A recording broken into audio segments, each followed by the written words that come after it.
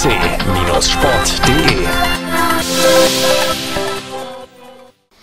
Hallo liebe Elektrosportfreunde, heute zeigen wir euch zwei spannende Roller von Mini Go, nämlich den Smart Easy aus Carbon, super leicht, ja, und dann noch den H21, der ist auch von Mini Go, also beide aus dem gleichen Haus mit unterschiedlichen Konzepten. Fangen wir mit dem Smart Easy an, das ist ein Roller mit 5,5 Zoll Vollgummireifen, maximal 100 Kilogramm Zuladung, wiegt nur 7,2 Kilogramm, weil er eben aus Carbon ist, fährt maximal 23 Stundenkilometer und hat eine Reichweite von 20 Kilometern. Ja, wie schnell er wirklich fährt, zeigen wir euch natürlich noch. Und er hat sogar Licht eingebaut und ist super leicht zusammenzuklappen. Der Mini Go H21, das ist ein 8 Zoll bereifter Roller, wobei vorne haben wir einen Luftschlauch im Reifen drin und auch eine Feder. Er wiegt allerdings noch 17 Kilogramm, dafür schafft er 70 Kilometer Reichweite, fährt maximal 35 km/h. Ja, und es hat jede Menge Ausstattung. Neben dem Licht, was eingebaut ist, eben dieser Luftreifen, er hat einen Heckantrieb, ein Bremslicht, ein Frontlicht, ein Rücklicht, ein Ständer und eine Hupe, und die Bremse, die ist auch mechanisch, also etwas sicherer als bei dem Smart Easy. Und wie man die beiden Roller zusammen und auseinanderklappt, das schauen wir uns jetzt mal an.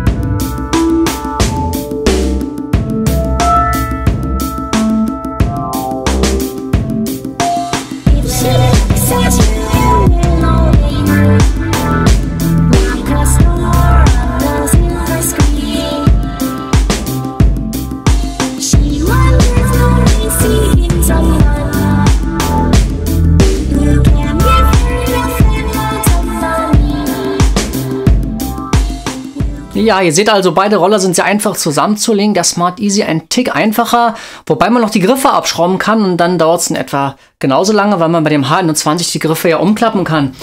Und hier sind wir schon beim Geschwindigkeitstest. Der Smart Easy, der soll ja 23 km/h fahren. Wir haben hier maximal 20 km/h geschafft mit einem 65 Kilogramm schweren Fahrer.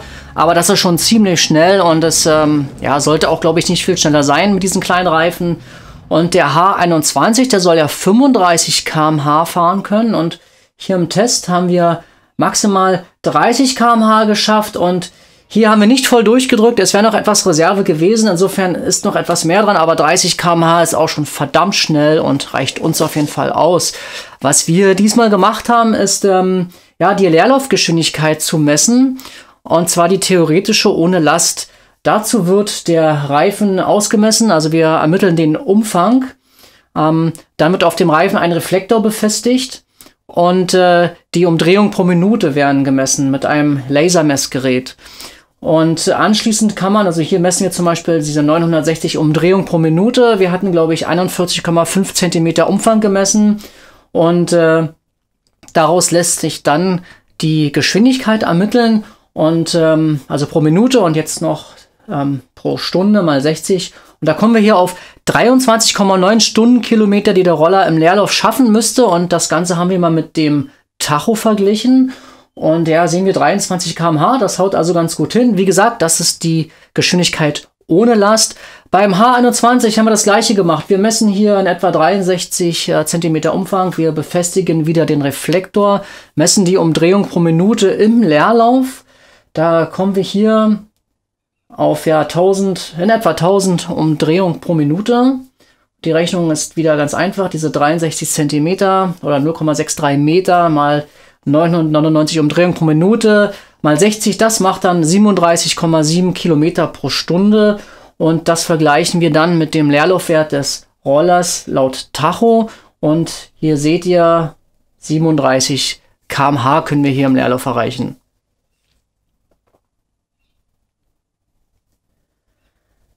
Gucken wir uns beide Roller nochmal im Detail an und schauen, wie sie so aufgebaut sind und was es noch zu entdecken gibt. Und ja, schaut es euch mal an. Der Mini Gogo Smart Easy verfügt über zwei 5,5 Zoll Hartgummireifen und einem Frontantrieb. Die Akkus sind in der Lenkstange verbaut, es entfallen also Kabelwege nach hinten. Links ist die elektronische Bremse und rechts das elektronische Gaspedal. Es gibt 3 verschiedene Fahrmodi, die sich durch die Plus- und Minustaste verändern lassen und jeweils eine Geschwindigkeitsbegrenzung darstellen. Das Frontlicht ist integriert und lässt sich mit dem Knopf ein- und ausschalten. Das Licht ist relativ diffus, aber es reicht, um gut etwas sehen zu können.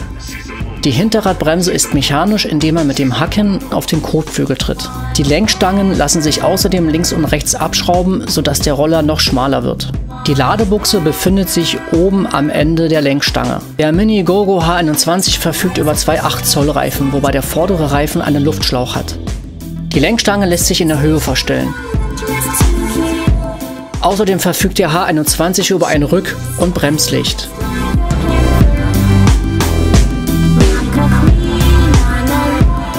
Auch der H21 verfügt über 3 Fahrmodi. Zudem gibt es eine Hupe und einen Lichtschalter. Das Licht ist sehr gut fokussiert und hat eine enorme Leuchtkraft.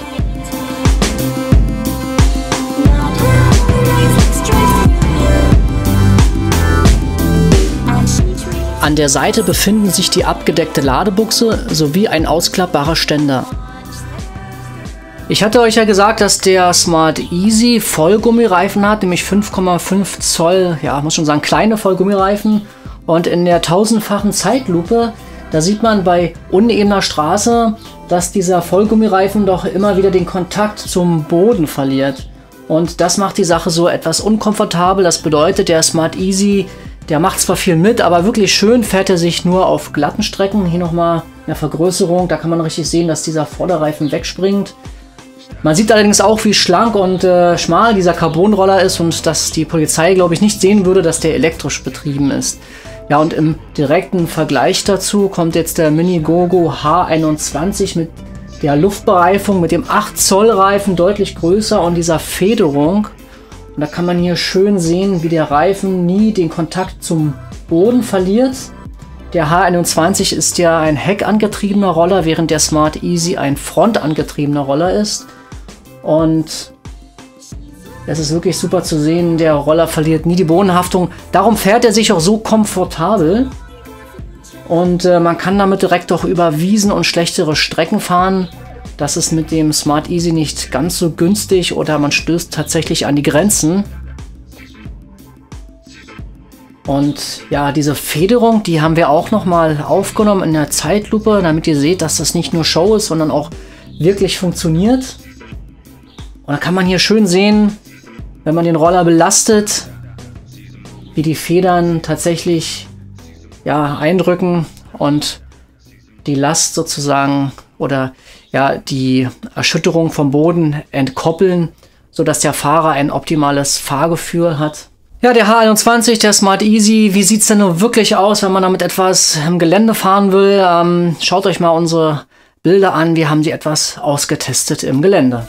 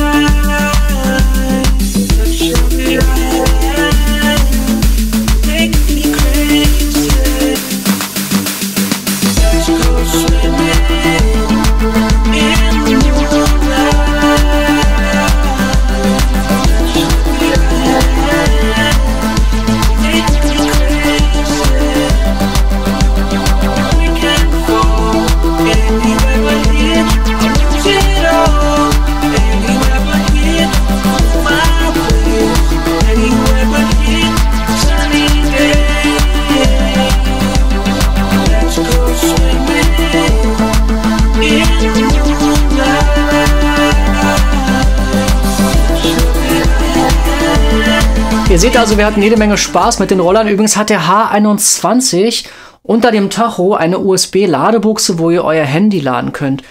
Und was auch noch wichtig ist, beide Roller fahren niemals aus dem Stand los. Ihr müsst immer anrollern und dann könnt ihr diese elektrische Unterstützung zuschalten und dann fährt er auch von alleine, aber er wird nie aus dem Stand allein losfahren. Ja, was gibt's noch zu sagen? Und zwar, dass der Tacho, der zeigt natürlich nicht nur die gefahrenen Kilometer und die Zeit und die Tagesstrecke an. Ihr könnt hier auch eine Konfiguration ausführen. Und zwar, falls der Tacho nicht mehr den Wert anzeigt, den er eigentlich anzeigen soll. Dafür geht man in den sogenannten Programmiermodus. Und beim Smart Easy funktioniert das so, dass man die Hoch- und Runter-Taste gleichzeitig drückt.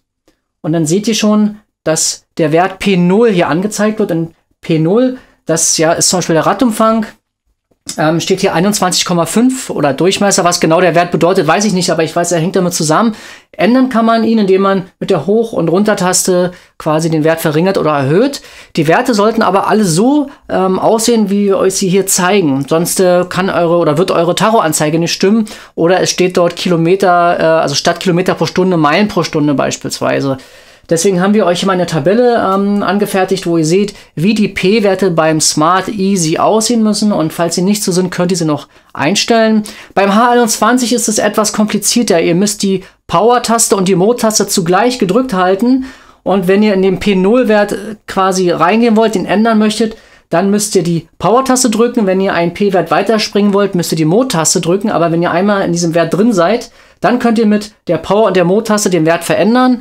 Und um ihn abzuspeichern, drückt ihr wieder beide Tasten gleichzeitig. Und dann seid ihr aber auch aus dem Menü raus. Das heißt, wenn ihr den nächsten P-Wert ändern müsst oder wollt, müsst ihr wieder beide Tasten drücken und mit Mode zwischen den P-Werten hin und her schalten, mit der Power-Taste in den P-Wert hineingehen und dann könnt ihr mit Power und Mode den Wert verändern und mit beiden geht ihr wieder raus.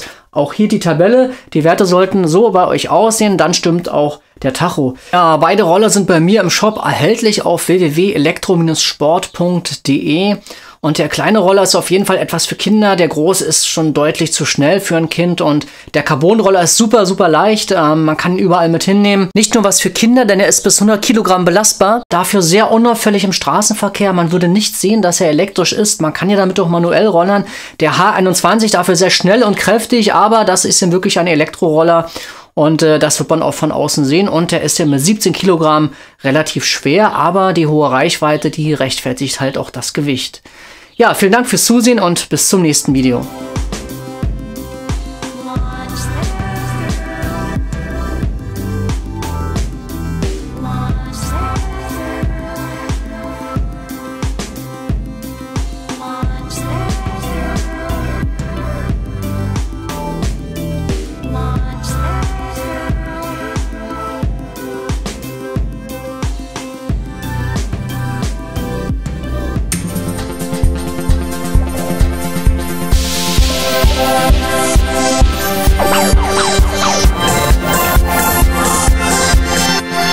Elektro mit C-Sport.de